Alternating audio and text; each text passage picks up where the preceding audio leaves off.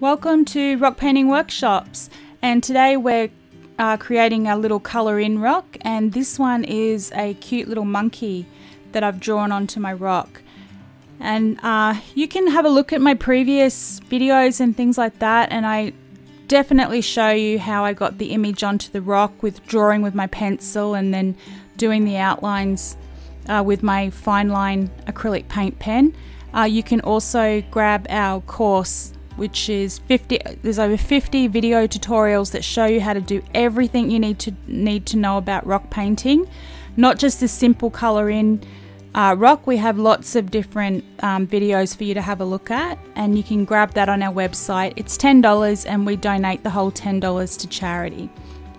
So what I'm doing here, I'm up to what I call step 2, which is coloring in, putting the color on your rock. And all we're going to do is a nice thin layer of colour and just put that all over the rock. And you can see that the first layer is always the hardest. It doesn't come out perfect, even, and all the rest of it, because depending on how porous the rock is going to depend on how much of the paint might slightly soak in to the rock.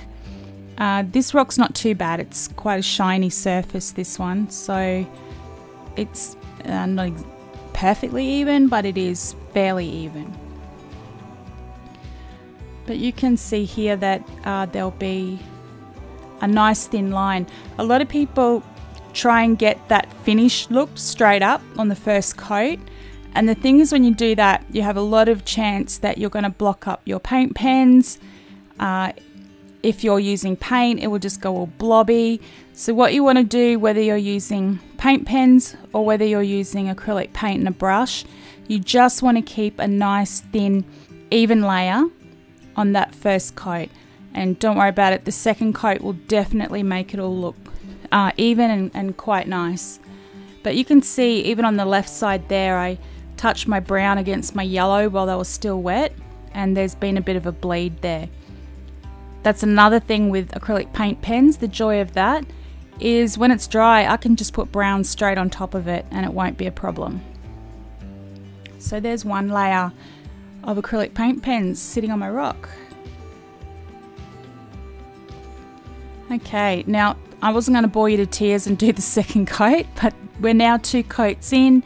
You can see that the brown I coloured in straight over it. Once the yellow was dry where it bled, I just coloured in straight over that with the brown.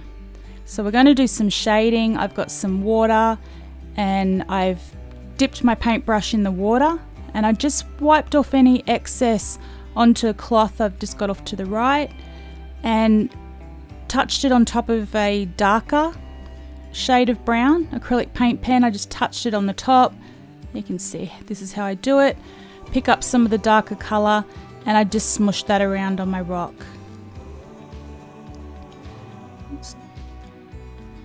But you can see when I'm dipping it in the water, and my cloth's just off to the right, everything doesn't fit in the camera frame, but when it's too wet, I'm always just wipe it on my microfiber cloth just to take off any excess. Now there's no perfect shading, lines or anything like that. I just kind of smush it around and I'm happy with that. So now I'm making my outline, and I've gone back to my fine line acrylic paint pen, and I'm just going to go around the edges, which is what I do with my colouring in rocks. I take everything around the edges, give them a nice outline, and go off the line just like I did there. So there you go, evened it up. You can see I just do not fuss too much. These just turn out so cute that it doesn't really matter.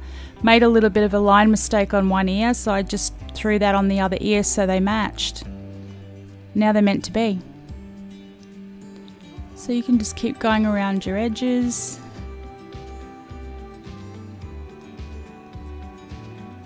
Okay, draw his little face in there.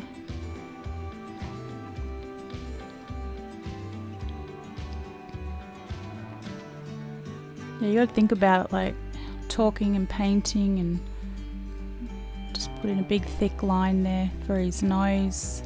In goes his mouth. He's going to be a big smiley monkey. Going to be happy with that.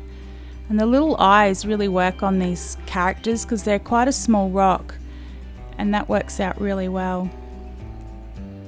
I'm just checking for any lines that I haven't put in yet. Okay, now to match up this curly tail. And down we go. Yeah, it's near enough. I mean, the hardest thing that when you're trying to draw your lines in your rock is when you've got bumpy rocks, right? Little divots and things, and that's why I just don't get too fussy because it just doesn't matter. I've just got a little bit of area that I want to hide, so I just wanted to hide a little bit of the black pen there. And I've just missed a little bit on the side of his face, so I'm just going to colour in. Yeah, okay, I like that. Alright, so what we'll do then is take your white pen and we're just going to add in little dots into his eyes. These are just highlights, wherever you think that the light's going to hit the monkey. Throw in a few white dots and dashes, and this just gives a little bit of light reflection onto your rock. Adds a little bit of interest, a little bit of fun. On all my cartoon drop rocks, I just do it that way. And then of course the coral pen to do his cheeks.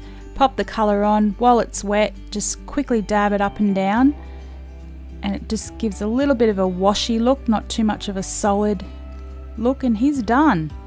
So come and share your cute little monkeys over on Facebook in our group, Reef Rocks Free Workshops. I'll see you there and look forward to seeing your cute little monkey.